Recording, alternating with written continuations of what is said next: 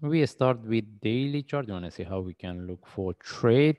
As we can see, still we are within this correction, and what we have been looking for, we have been looking for the breakout of this correction. All right, as we can see, almost the price broke this correction, and but if we don't consider both the previous shadow, all right, and mostly as we know, most of the chart they have a similar movement, and the only things is we're looking first things we're looking at the divergent, and the second things we want to see whether we can get the reversal or not. Okay, it doesn't mean what I want to highlight here, if we don't see the confirmation for the reversal yet. Okay, and because of the most of the chart they have a similar movement, and the only thing is we're looking for the reversal. That's mean we try to trade it. If we get any trade set off, we take it for buying, but we try to manage it if it's not moving in our direction. This is the only things I need to I can highlight here. As I mentioned, we don't see the reversal yet, and even based on forward chart, we see the divergence, but the second indicators it doesn't show us. And right now, what I'm looking for, if I'm looking for trade, what I prefer to get the correction here. If I get the correction, any trade set up for buy, I will take it. This is what I'm looking for.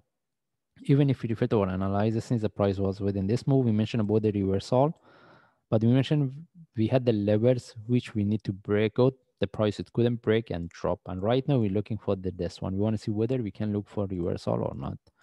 And if I move to 1 hour chart, we don't have really good trade setup. And right now we can expect we're looking for this. If we get any trade setup from here, we will take it. But we should know how we can look for trade, either as a sharp move flag by having trade above the top. In that case, what we want to see the continuation as a sharp move. That means once the price break and continue with the price tag, we see it's not moving. We are not going to keep the trade more than 1 or maximum 2 hours.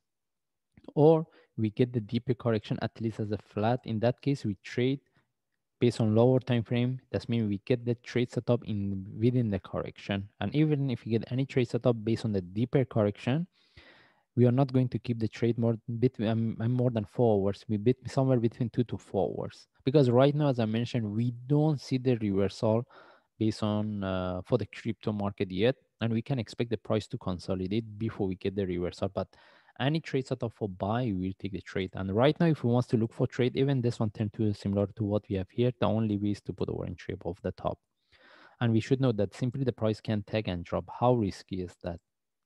Unless we get the confirmation and the correction based on forward chart. That means we price consolidate here for the longer time. It can give us better confirmation. All right. Anyway, we don't have really good trade setup, and the only way is if this one turn to a flag or correction similar to what we have here, put our entry above the top. Then it depends on the traders.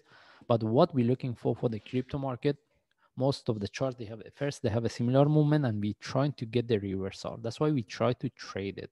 Okay, we are not going to look for trade. I mean, even if you buying, we are not going to keep the trade if it's not moving in our direction. We need to know about this, because as I mentioned, we don't see the reversal point yet. Anyway, we just follow the chart. If I see any update, I will share. Thanks.